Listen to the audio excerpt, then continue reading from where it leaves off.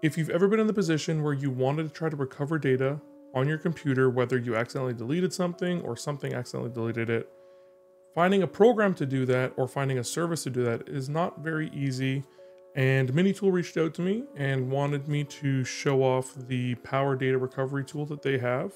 So I thought we would really quickly go over this. I would show the software a little bit. I will do some recovery tests and see how well it does. I've done some preliminary tests already and it does pretty well, but we're going to go over this one live in the video and we will see how this thing works. So let's get right into it. So here's the software, very nicely packed. The UI is pretty great. On this first page, we have the logical drives. What a logical drive is basically the partitions. So these are all the partitions that exist on my computer as of right now. And it's got all of them here. So if you wanted to search a particular partition instead of a physical drive, you could do that, which is really nice. You can also recover from specific locations. So your desktop, your recycle bin, you can select an actual particular folder if you wanted to. And you can also load previous recovery results. So I actually saved the previous results, but I'm going to rerun the test anyways. But this allows you to not have to redo the whole scan. So say you did a whole scan of a drive, you recovered a few files, you saved your results, and then a little while later, you're like, you know what? I want to grab more files from that drive again. I don't want to have to wait the 7 to 10 minutes that it's going to take to scan it. I will just load the results from last time. Makes it a lot quicker, which is really nice. On this tab, we also have the actual devices. So these are all of the physical drives that exist. So that's pretty handy as well. And we will come back to this in a second. In the software, we also have some additional utilities that MiniTool has. So they have their Power Data Recovery Bootable and their System Booster. So you can check those out on their website. And then in the settings, you can specify the types of files that it's going to scan for when searching either that partition, that drive, or those folders. So this can help speed up the process significantly if there are things that you don't really care about. So if you're looking for particular types of files, if you're like, I need documents, I don't care about pictures, I don't care about videos, you can unselect the things that you don't need, select the one that you do, and it will speed up the search process. But if you are just trying to recover as many things as possible, you're going to want to keep all these checked, and you can check what the other files mean. So if there's anything here that you'd want to keep, like text files and stuff like that, you'd want to make sure you select those as well. I'm just going to leave everything to the default. So I have the drive here. What we're going to do is I have a couple of files here that I've set up as tests. So we're going to go ahead and we're going to delete these. So because those were deleted off of a portable drive, they just delete entirely. They don't go to a recycle bin. We can check my recycle bin just in case. And it's empty. So we're good. Now we are ready to go ahead and recover things. So I'm going to go here. I'm going to go back to here. We're going to go and we're going to do the entire device. So we're going to do that Lexar that we were on. We're going to go ahead and scan this. And previously this took about 10 to 15 minutes. This is an older USB. So we're going to let this thing run. I am going to speed this up so you don't have to sit through the whole thing. I'll even put a timestamp as to when the scan finishes, and we will come back once it's complete.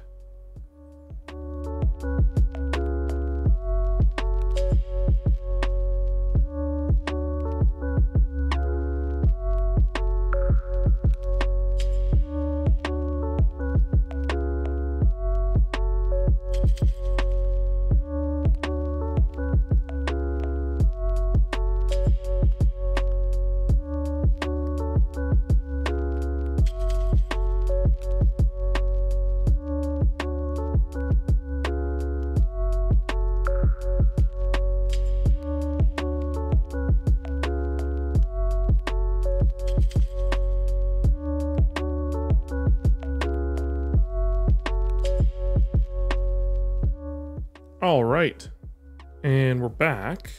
Did take a little while, but wasn't too bad. Remember, this is a 32 gig drive. I've had this one for a really long time, and it's why I chose it, because it's gone through multiple reformats, and then those files that we just deleted, and we can see there are 7,544 files that it recovered. So it is definitely grabbing files from those previous reformats, as well as the ones that we just deleted. So if we go through and look here, we can see that we've got a bunch of stuff. So we've got, these are the most recent ones. So these are the ones from the existing partition. So the most recent stuff here. So we can recover all of these. So let's do that. And I have a location on my computer.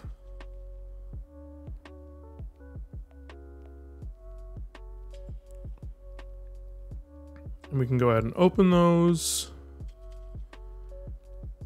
And here we go. So those are all the files. The picture is just a screenshot of the video. So that worked.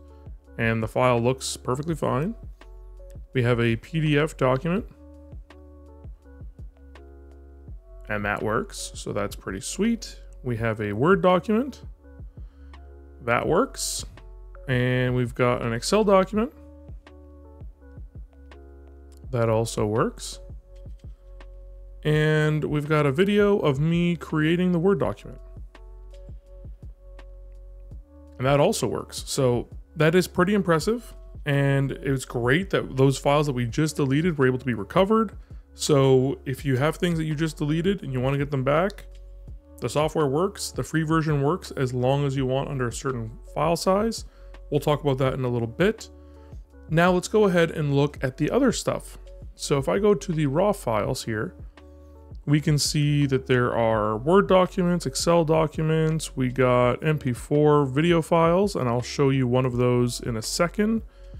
We've got some images. We've got, so some of these are just wallpapers. I had these previewed before. So I've got some wallpapers on here, and like these are old. Like that was from when Breath of the Wild first came out. Let's check this one out. We got Lara Croft. So like these are pretty old files, and it is recovering them, which is very, very impressive, to be honest with you. Got a whole bunch of other stuff when I was moving files between computers. So I've got a whole bunch of like save files and stuff like that.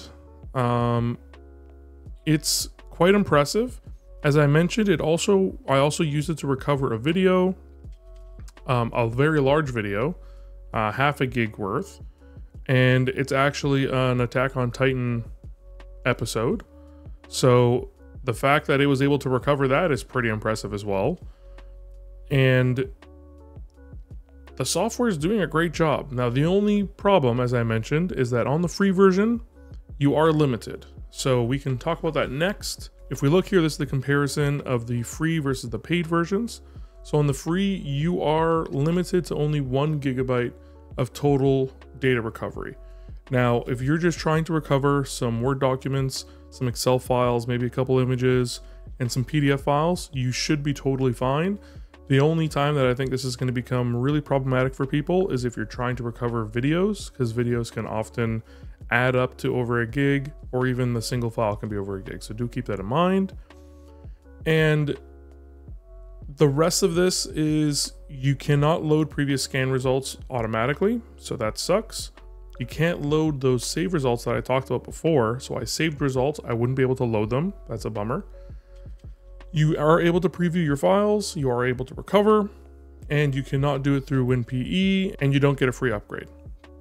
Now, if you want to go up to a monthly subscription, $70, you get unlimited data recovery for one computer, and you get access to all those features.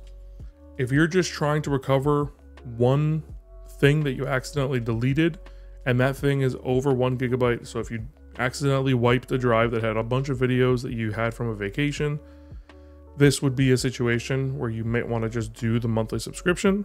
However, the annual subscription is $89, and then the perpetual license, which means that you buy it once and you have it forever, is $100. If this is something that you are planning on using more than once, I think the annual subscription isn't even worth doing, and the perpetual license is probably the better idea. But again, if you're just looking to do this one time and you do not think you're ever going to use it again, the $70, not too bad. Now, these are hefty prices. These aren't like a $14, $15 price. Like, it's a pretty significant amount. So you do have to consider if that is worth it to you. Now, I will have a link in the description if you do want to check this out. And as I mentioned, I've been using the free version in this video, and I was able to do all the stuff. I still have over 300 left, and that's because that one video file here is 635 megabytes. So it used a pretty significant amount of that recovery allowance that I have of 1 gig, but I could probably get all these pictures, these PNGs, a couple of PDF files, some Word documents. Like, I can get quite a bit back. So it's pretty great still. As I mentioned, those situations where it's best, 1 gigabyte can get you quite a bit of things back, especially if it's just documents. So do keep that one in mind.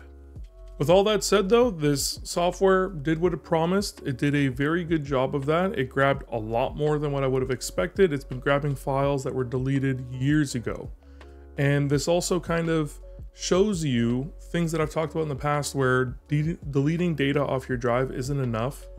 Doing proper wipes of your drives, if you are going to be selling them or giving them away to other people, is extremely important, because software like this can grab things that I've reformatted once, twice, 3, even 4 times over the years. So do keep that in mind. But I really do hope this video helped you out. And if not, I at least hope you found it interesting. If you did, I'd really appreciate it if you like, subscribed. If you have any questions, comments, or feedback, feel free to leave those down in the comment section below, and I'll try to get to them all as quickly as I can. Big thanks to my Patreon sponsors, and thank you for watching to the end of this video.